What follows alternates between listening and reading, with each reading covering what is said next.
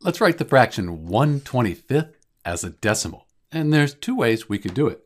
First, we could just divide 1 by 25 on our calculator, and we'd end up with 0.04.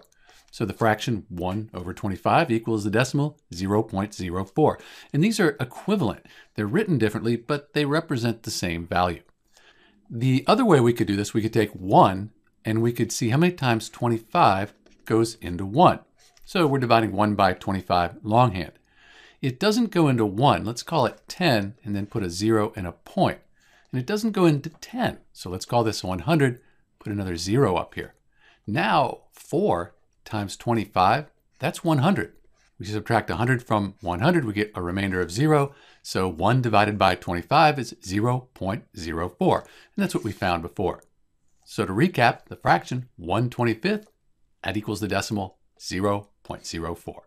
This is Dr. B. Thanks for watching.